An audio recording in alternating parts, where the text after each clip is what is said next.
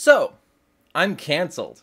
Most of libertarian Twitter has decided that I'm a stalker, obsessed, drugged out, mentally unstable, misogynistic, rapey, abusive, threatening, doxing, sadistic psychopath, and more. And the kingpin of an evil plot to harm an innocent flower of a woman. Who is that woman? She's the Red Headed Libertarian, or more accurately, Jocelyn Glabach. The person who posted a bad take and got blowback from it, who used me as a scapegoat for all the negativity that came her way. And before we get into any of this, even uttering her name is a cardinal sin among her cultish followers. She claims falsely that it's doxing to refer to someone by a name they've not only used professionally and publicly in the past at a site she has no problem being public about, where just Googling the Red-Headed Libertarian lets you see places she's proud to have written for before, and they both include the name in question. Those sites are thefederalist.com and Human Events. So why was I Googling her name? Because I wanted to get an informed opinion about her before confronting her over the bad takes she had. I did this while researching the site she's happy to include in her bio. Wanted to see the articles she wrote for them. For someone with as many followers as she has, however, her professional career seems to amount to 2 articles. Maybe they're not into it for substance though, and given the response to my posts, I'd say that's likely. Maybe they value looks over substance. Wonder why. See, Human Events was a Salem Media Group website. According to them, Salem Media Group is America's leading radio broadcaster, internet content provider, and magazine and book publisher, targeting audiences interested in Christian and family-themed content and other conservative values. For 5 years, Human Events operated under Salem Media Group before being acquired by Raheem Kassam and Will Chamberlain. So why is that relevant? Well, Kassam was looking for feisty MAGA types, as reported by multiple outlets, including the Washington Post. It's also worth noting that this outlet has featured Robert Novak, Ann Coulter, Terrence P. Jeffrey, Pat Buchanan, John Gazee, Sean Hannity, Newt Gingrich, Paul Craig Roberts, Cliff Kincaid, and Pat Sajak. Additionally, this site, infamous for supporting apartheid and being Reagan's primary source of information used in his presidency. You know how Trump allegedly gets all his info from Fox News? Human Events was Reagan's Fox News. But with these roots, who wouldn't want to write for it? Oh, libertarians. So here's why this connects. Recently, the U.S. Embassy in Iran was attacked. The attackers alleged it was retaliatory, and the alleged attacker's leader was then summarily executed with no trial or jurisdiction in the middle of a civilian airport, along with 5 other people. Not the point of this video, though. I plan to make a vid on it.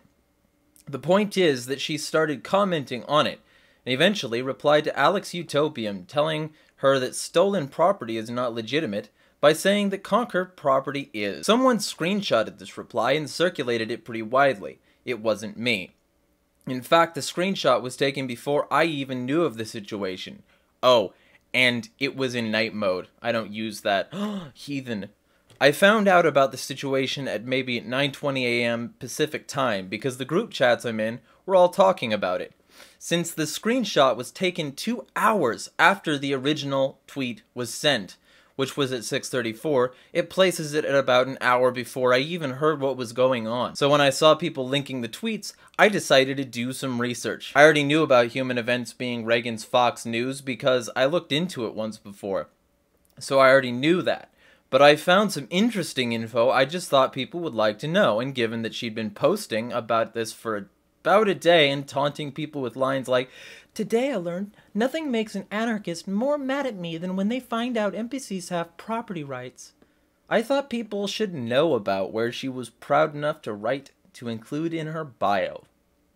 At 10:10, I posted the thread, almost a full 6 hours after the altercation between Alex and Jocelyn, and over a day after she started intentionally stirring the pot. That fact wouldn't stop what was to come. Flash forward one day, and I wake up to a raging torrent of hate in my mentions. Turns out, she'd blocked me, so I couldn't respond, and started talking shit behind that block, quote-tweeting me, and saying the following. I am both amazed and flattered that you devoted your entire day yesterday to lying about me, and I have absolutely no idea who you are. Your timeline is a shrine to me, and I don't think about you at all. There. That was my last tweet regarding this. I finally found the source of the lies. It's been a successful morning. I feel relieved. She spent the next hours scapegoating me for literally everything that was happening for a day. While she did that, she claimed my Charles Manson eyes are why she carries, calling me a disgusting human being, an opportunist, saying I beg for money, that I likely live off the state, pinning death threats she allegedly received on me, accusing all anarchists of living in a fantasy world, calling me a liar while not proving that accusation, claiming I was trying to shut her up, and that I have a large following, and finally calling everyone who unfollowed her garbage. Oh, and she did all this while padding her timeline with a thread of people posting their pets so people wouldn't think too hard about the obvious lies she was telling. I posted proof all of this was bullshit, and it didn't matter. She was hell-bent on destroying me, no matter how rational she had to avoid being to do it. Worse, I made a humorous comment hitting back at her for accusing me of relying on government assistance, where I included links to my real income sources, and because of this, she's lied many times that I'm trying to profit off her being threatened. It didn't need to be said, but I don't endorse the threats she's gotten. For the record. That said, she's only managed to post one of these threats, and she blocked out the timestamp for some reason. I'd suspect it's because the threat was posted at a time inconvenient to her narrative. I never spoke to this person, and never orchestrated any attacks. I don't do that kind of shit! The most I do is tell people to civilly prove someone wrong. But she can't even connect this message to me, nor can she post all of the alleged rape threats, everyone simply believing that alongside the rest of the crock of shit she's concocted against me. And because I'm not taking responsibility for something I had nothing to do with, a gaggle of her stupid orbiters are trying to accuse me of being responsible. Catch-22! Either I admit responsibility for the attacks and become the self-appointed kingpin of an actual crime, or I don't because it had nothing to fucking do with me, and I'm the bad guy goddamned anyway. Well, fuck that. So I posted my side of the story, including nothing but fact as usual, and left it for another day. Then yesterday, she brought it all back up. Why? Because she's not happy that not everyone is a cultist in her clique. Dee Watson 4 had the audacity to disagree. An account who goes by liberty_hangout posted that people should stop fighting with Jocelyn. Nice implication that she's not fighting with people and shouldn't stop that herself, by the way. And Dee said she didn't like the way Jocelyn came at me. So Jocelyn claimed in a quote tweet that she carries because of people who obsess and stalk, and told Dee to get better friends. And let me just say, before I get into the meat here, Jocelyn quote tweets a lot. She retweets her own tweets. A lot. She wants as many of her nearly 60,000 people to see people she tears down as possible. For a woman complaining about getting constant targeted harassment, she's had no problem being one of the reasons Dee's day was full of as much hatred as possible. Same with myself and everyone else with whom she disagrees, and of whom she believes she can make an example. Take how she treated Cassie Chandler. When she posted the screenshot, which again, I'm not responsible for, 2 days ago, before the most recent resurgence of hatred toward myself and my associates, it got some traction. Someone responded by calling her libertarianism into question, to which Chandler responded by joking that she has principles as fake as her hair.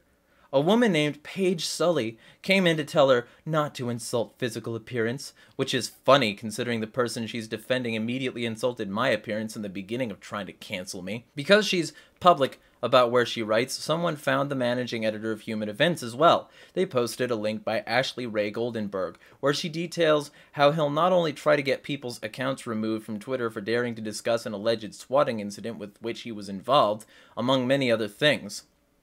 This poster rightly referred to Ian as her boss, because that's how managing editorship works. She responded with, "I don't have a boss though," completely failing to prove that, or acknowledge the problems he's had. A guy who's been actively racist many times, tried false accusations of racism to get others cancelled, used real suppression techniques to really shut people up, and allegedly been responsible for swatting gets a pass. But the evil anarchist hairman? I have Charles Manson eyes. Because it's only okay to insult men's appearances, I guess. Cassie and I are on good terms, and she seems interested in this vid. I looked forward to releasing it, but the Red Headed Libertarian likes Paige's tweet, where Chandler was called not a very good human. Since Paige has back the blue in her bio, Cassie fired back with LOL, a bootlicker, and I'm the bad human. Hashtag Blue Lives Murder. Ask me? That's the perfect response from a libertarian perspective. So in another thread where she said, "There's nothing constructive about name-calling," I simply asked Paige if Jocelyn calling me Furher Jeremiah, Führer spelled her way because she can't spell, was okay. The whole thing devolved into me being accused of sliding into this convo, asking for money. I did nothing of the sort. All I did was include a link to a tweet where I posted a screenshot of the initial slander, calling me Furher Jeremiah. Again, she can't spell Führer.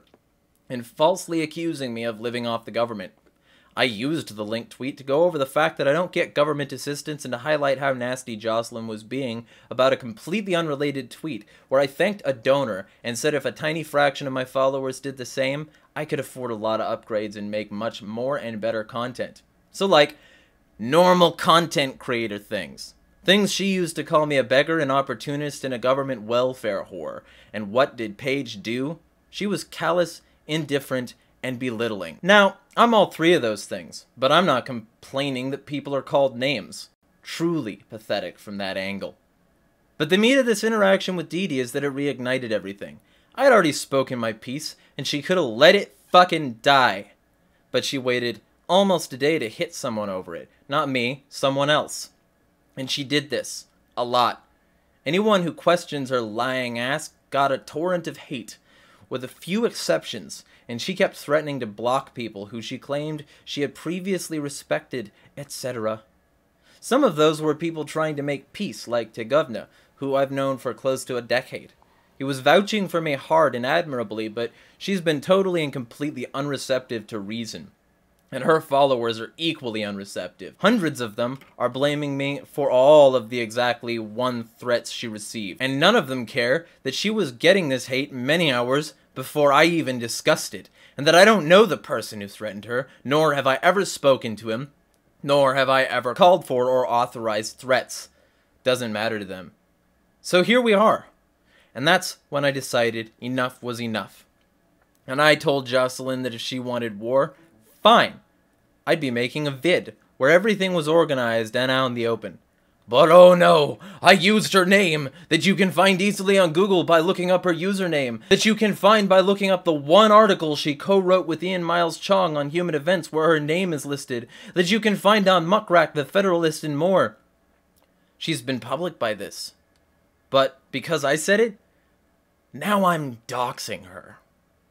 Worse yet, I'm threatening her children somehow. I've already been threatened for this, and publicly slammed. My name is Mud because of this bitch and her lies. Newsflash, stating publicly available info you yourself put out there is not doxing.